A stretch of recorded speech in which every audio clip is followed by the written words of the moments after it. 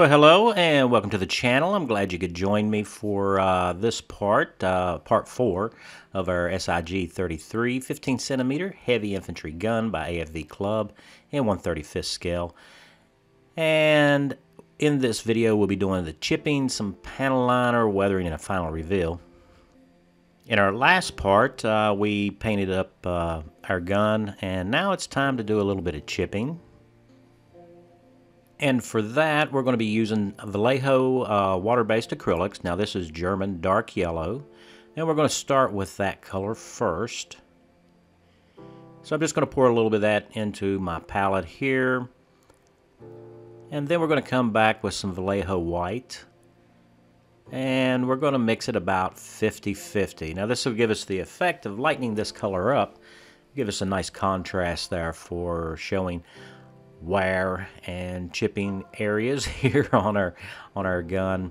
So I'm just going to use a fine paintbrush to do the chipping. Oftentimes I use a sponge, but on this one there's so much detail on the model. I need to have a lot more control, so I'm just going to be using the brush for that. And as you can see here, I've already gotten a little bit more than I wanted. And we can just use a dampened earbud or Q-tip or cotton swab, whatever you prefer, and wipe that off. Now it is really important that we go ahead and get that off as soon as possible. It being a water-based acrylic, it'll dry quickly, and then it'll be nearly impossible to remove. Now my goal here is just to add this chipping color onto the parts of the model that either protrude or stick out or have sharp corners. Those are the areas that are going to catch most of the wear. Also, it being a towed howitzer or towed gun, you can imagine that the wheels will kick up some rocks and there'll be some little dings here and there. We just want to make sure that wherever we add our chipping color that it does make sense, or that it highlights certain little areas on the model itself. Things like the corners here of the gunner's sight cover. That'll help bring that that one single part out a little bit so it doesn't blend in too much with the gun shield. And also maybe hit the hinges with it a little bit. Now another area we need to pay special attention to is the chock or the spade here on the back of the gun chassis. And the reason why is because this is going to dig into the ground, and of course anything that makes contact with dirt and rocks and what have you during the firing of the gun, the paint will be damaged there. And so I'm just going to take and paint that in. This will just be our first color because we are going to do a 2 or even 3 color chipping effect. So as you can see, I'm catching these reinforcement ribs here a little bit, and then right on the corners here of the center, add a little bit of extra detail there, a little bit of emphasis there. And we'll move along on the gun itself. Now you can also add scratches, which I'm going to do here in certain areas. Just want to make sure that we don't overdo it too much. It's really easy to over chip, especially on a really bright light color like this German dark yellow.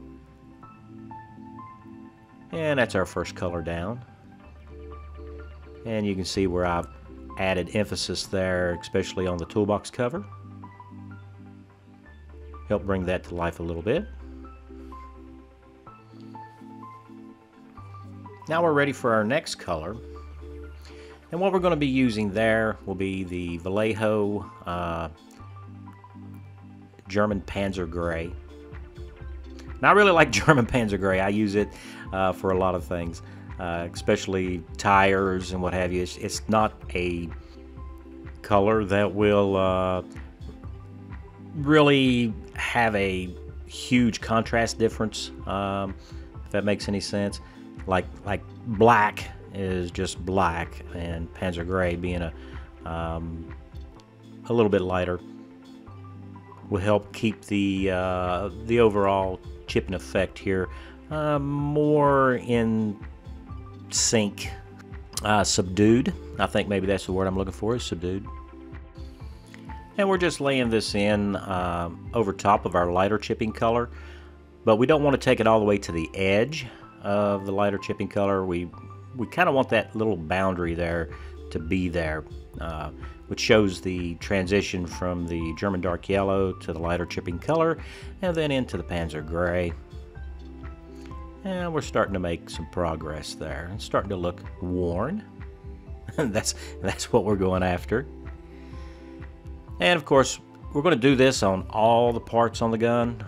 Here we're paying attention here to the breech block assembly, and we'll also do this on the wheel assemblies as well. And we can't forget our elevation cylinders, which we'll be putting those on later on in the video. Now for me, the hard part is to keep from overdoing this, because you can get it overdone, and then we'll just end up with like a spotted leopard look, which might be an interesting camouflage pattern, but that's not really the goal right here. So now we're going to look at using some flat steel Testors enamel. Now this is a solvent-based or petroleum-based product, and as you can see here, I'm just adding it in on the lower edge here of where we've done the heaviest Panzer Gray chipping. And this is going to represent exposed metal, which is expected here, especially on this edge, from gun recoil and it digging into the ground. So we don't want to cover up all of our gray, of course. We're just going to add this flat steel in. Now I'm not really dry brushing, but I'm not using an extensive amount of paint. Alright, it's not like we're trying to cover something up there. And now we can use some Testors enamel thinner with a very clean brush, of course, and just slightly dampened. And the ideal here is just to blend the edge. I know you can't see it very good here, but I'm just blending the edge and pulling it down the flat steel color to kind of give it a smoother transition, which is kind of what you would expect with it being ground away. Same technique that we used when we did our tools. Now once all that dries, we need to go ahead and seal all that in. And I'm going to use the Tamiya X22, thinned appropriately for your airbrush. And that gets us ready for our panel line accent color. Here we're using Tamiya Black. Now this is also an enamel-based product, so I'm going to use this really thin pointed brush here. You can see the difference between the applicator brush that comes with the panel liner and the brush that I'm going to use. Now this brush allows us to do a couple of things, one of which, because of its longer bristles, it's going to hold a lot more product, and we'll be able to add this panel liner without having to go back to the bottle as much. In addition, since it is very pointed, we can more target all this little detail that we would like to have emphasized. Now the panel liner, of course, will bring out those little cracks and areas and the rivets and the bolts and all that, and kind of make them stand out a little bit. Otherwise they just kind of get they kind of blend in too much with the paint color, and we kind of lose that visual detail.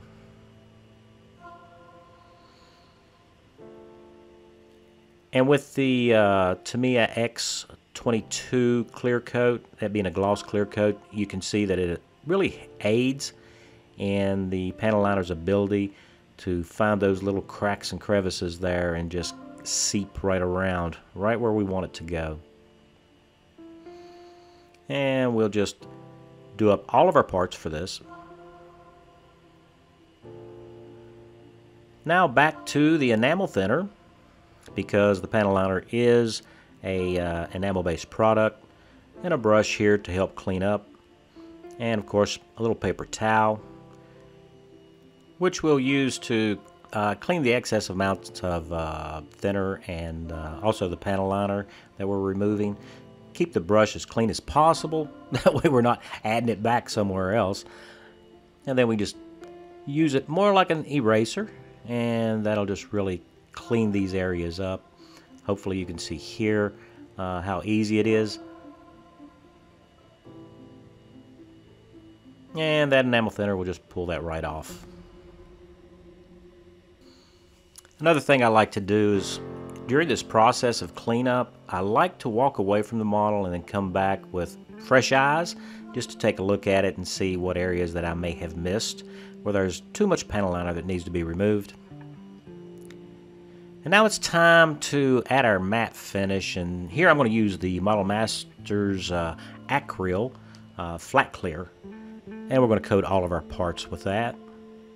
Now, since we've been spraying this, I need to go back and in any areas where we have sliding and moving parts, we're going to clean those holes back out with the drill bits.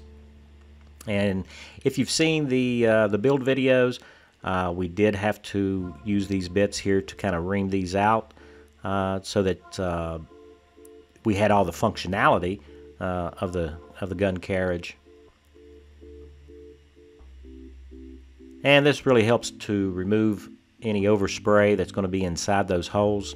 And don't worry about the inside of the holes not being painted. They're not going to be seen anyway, of course, because we're going to have a part inserted there.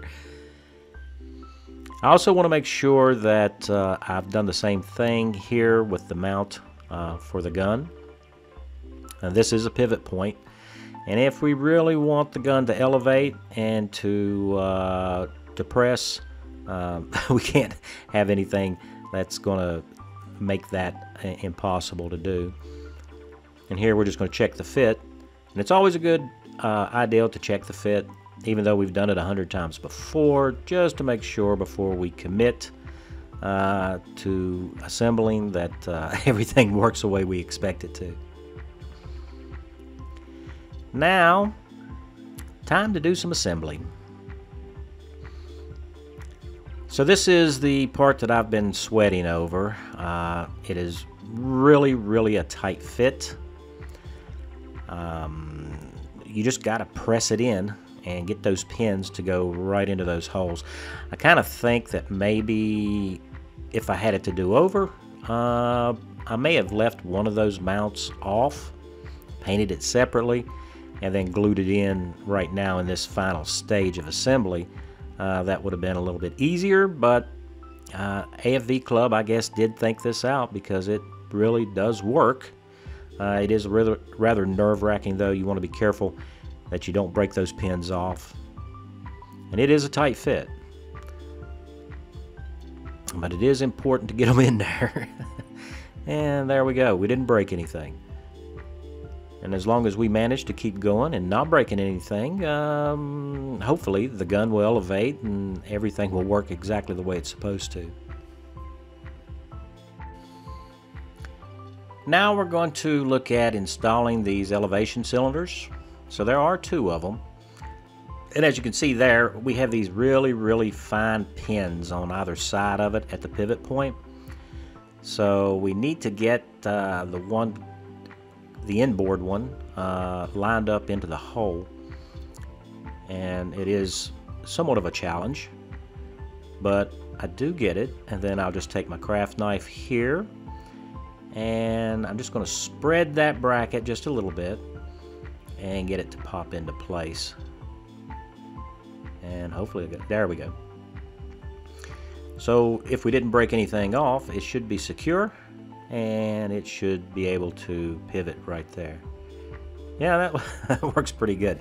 I'm kind of happy with that.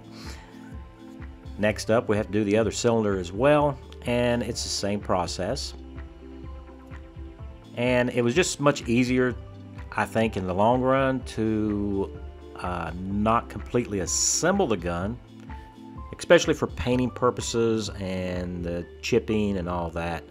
That would have been extremely difficult to do the painting, as you can see, with these cylinders in place. With our cylinders installed, now we can install the rams down into the cylinders there, and that is assembled to the connecting arm. And as you can see, it goes right onto that oblong pin inside the pivot point, and there is the socket that we're going to glue up to it. So we need to be very careful here. What we're going to use is a little bit of CA glue. I'm using medium CA glue here, super glue for others, and we're just going to put it right in the center of the connection point there on the arm.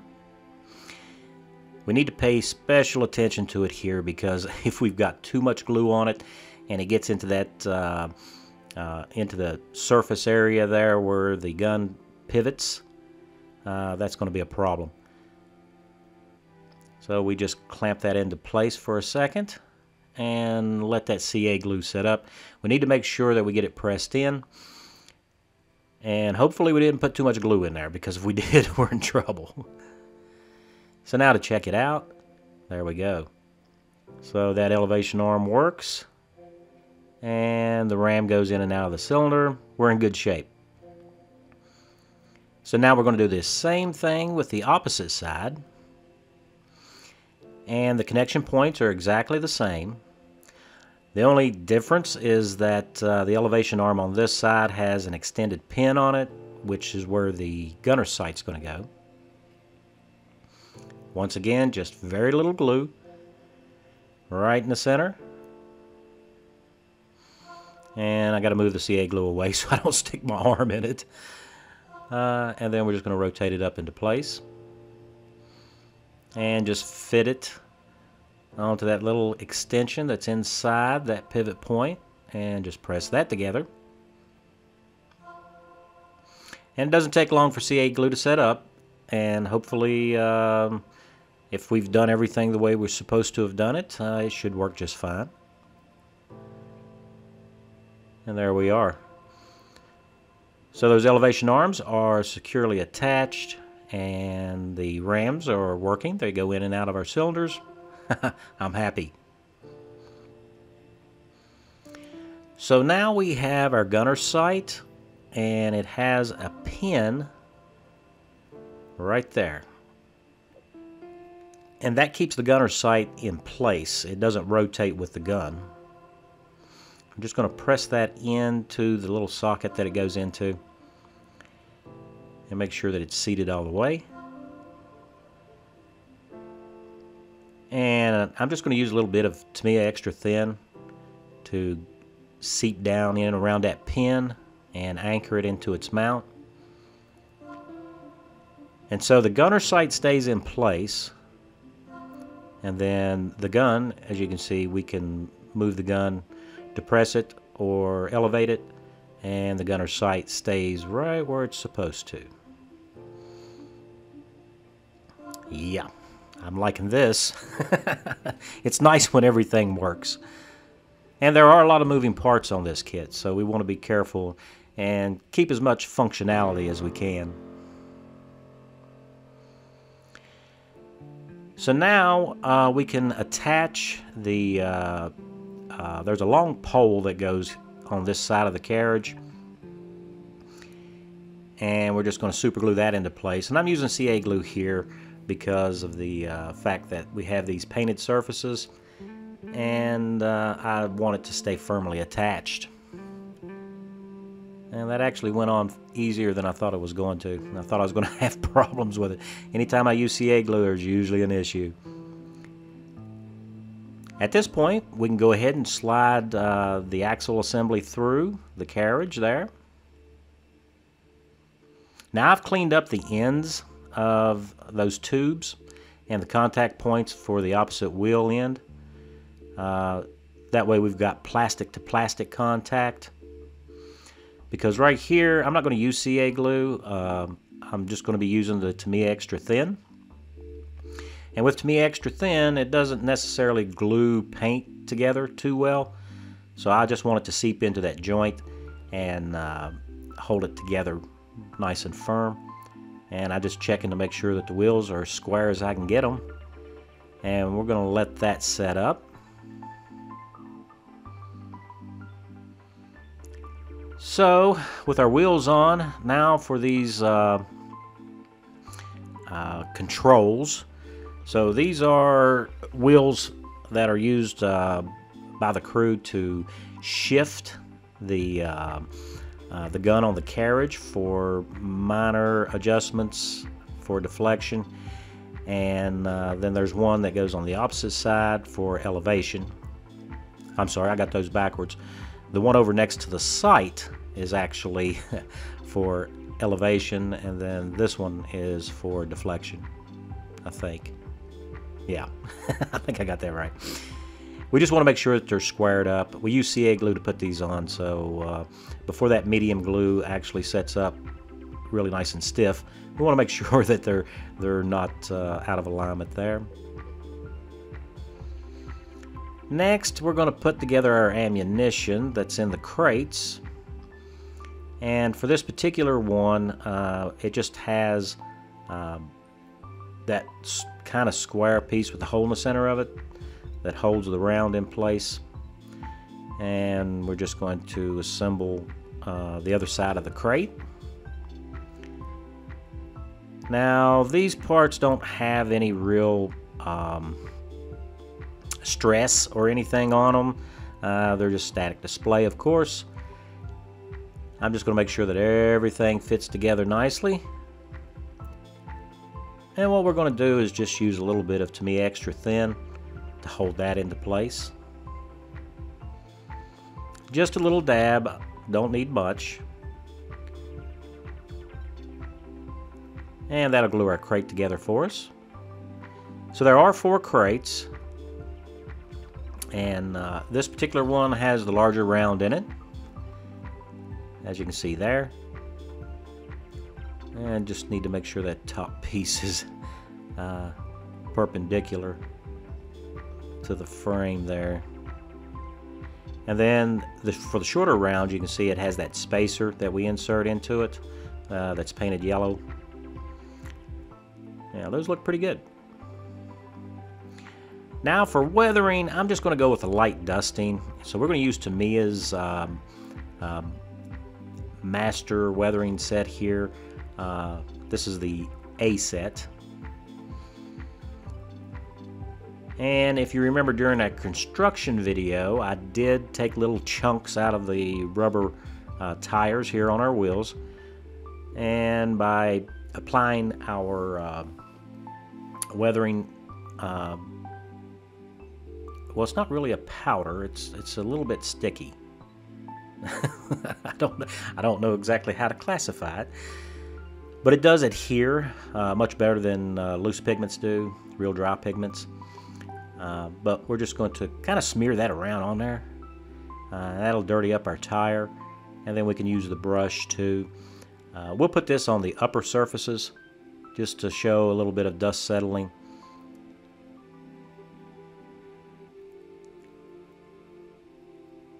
Top of the breech block, top of the barrel. Also we'll do the wheels a bit, show some dust there. And now I'm just going to take a number 2 lead pencil, graphite pencil, and just kind of polish up the grab handles here on our gun. These are just areas where the crew would be grabbing and the different types of equipment here, or moving the gun into position.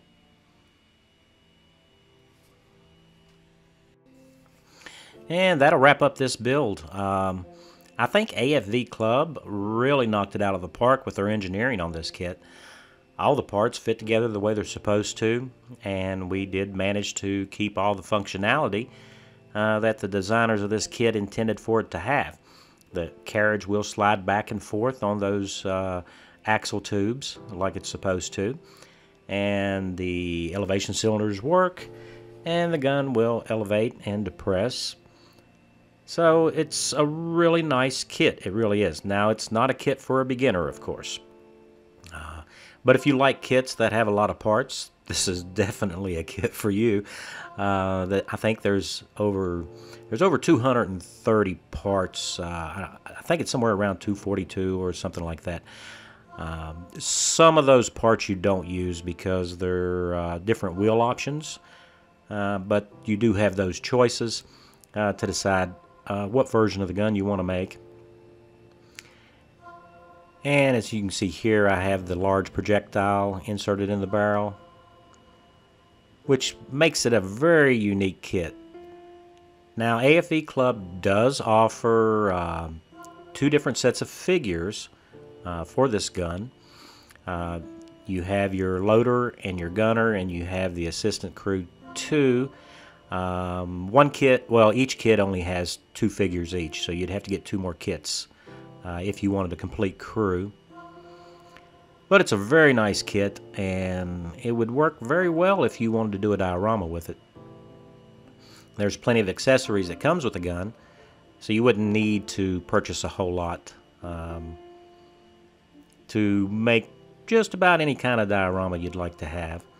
I mean, it's complete with aft caps, used aft caps, and also the caps with the powder charges in them. And we have our rounds, so yeah, that's quite a bit there. Now, I hope you enjoyed this series. I fully enjoyed building it, and special thanks to all my subscribers. It's because of you guys that I continue to build these kits and post them online so that you can see what I'm up to. Now, if you're new to the channel and you're not a subscriber, I hope I earned your subscription today. And don't forget to hit that notification bell so that you'll see what we're going to be doing next. So guys, until next time, I'll see you in the next one.